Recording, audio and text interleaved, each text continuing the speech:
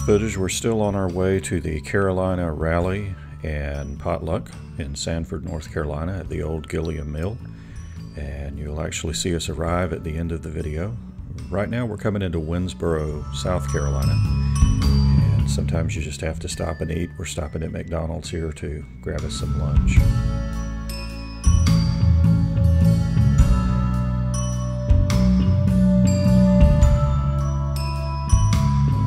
After lunch, we get back on the road. My son's riding his BMW R75/6. That's me in the front on the 2008 Tourist. And in South Carolina, we stayed off of the interstates. The back roads were interesting in places, to say the least. Some of them narrower than others, but for the most part, there were good roads, good straight roads. You just have to kind of pay attention, especially when we got into North Carolina. You'll see that coming up.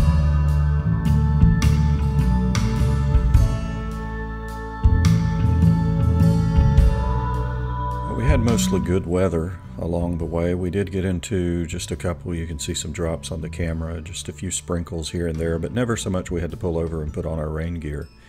So we kind of lucked out, if you will. We always got there just after the rain or got through it before the rain really started. So how do you prepare to set off on a 800-mile motorcycle trip with sidecars for camping? A fairly decent amount of planning went into this. Not too much, but we did plan it. We planned the route, the area that we wanted to go. And we had to really be selective on what we took with us. This is the first time that we've done something like this. And you find out when you go in a truck, have an F-350 dually that we generally go places in. That's our vacation vehicle, and you've got plenty of room, so there's no discretion on what you take. You just think you need it, you throw it in. But when you go off on these sidecar rigs, you have very limited space availability, so we had to be very selective about what we took and really boil it down to the things that were really necessary without taking anything that it was questionable. And we did manage to do it. We packed both sidecars out, and my son has his duffel bag on the back of his BMW.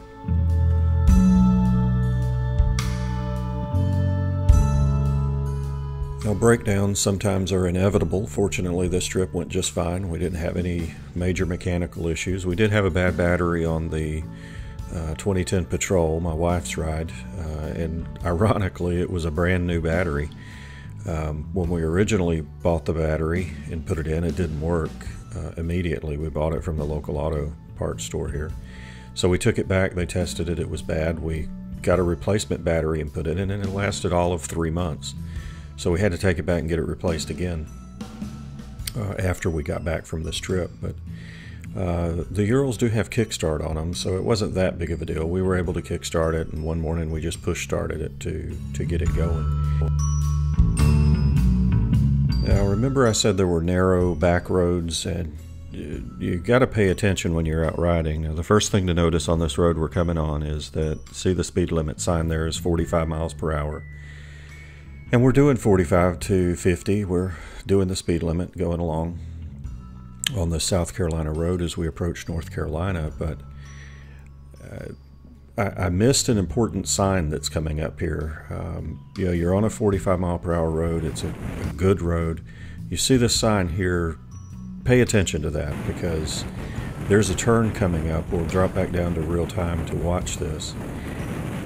That for me was completely unexpected. Now I'm on the radio out in front of people, and it's worse than it looks, really, how far I went over.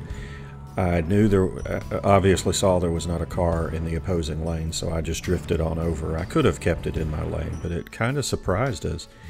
And now the speed limit is 55 miles per hour, and look how narrow and small these roads got.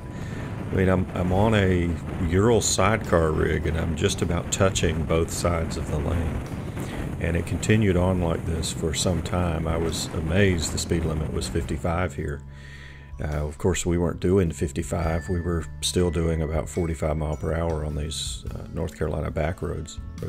Now watch this ambush dog. He was hiding in the grass and he charged out at me as we went by, and then he does the same thing to my son, and he did the same thing to my wife as she went by, and I radioed back to warn him, but he was hiding very well in the grass, and he would just charge out and turn around and go back in the grass.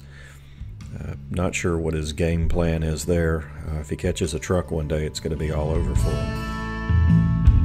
And we skipped ahead a little bit. We're actually in North Carolina, approaching Ole Gilliam Mill Park. You can see that we got just behind the rain here, so we were fortunate again. We didn't actually get there while it was raining.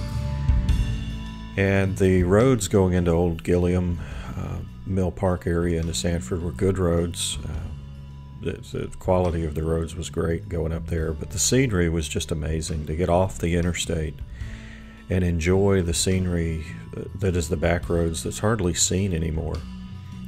It was just an amazing trip to head up there. And I would encourage everyone, if you're in a car or on a motorcycle, whatever the case may be, plan a trip one day and avoid the interstates. Go into Google Maps, plan your route, go into options, and set it to avoid highways. And just try that one day. Yeah, it'll take you a little bit longer to go, but it's worth it. And here we are arriving at Ole Gilliam Mill Park. You can see that walk-through covered bridge on the left. Amazing old bridge. And it's closed off to car traffic or anything. You can get out and walk through it though.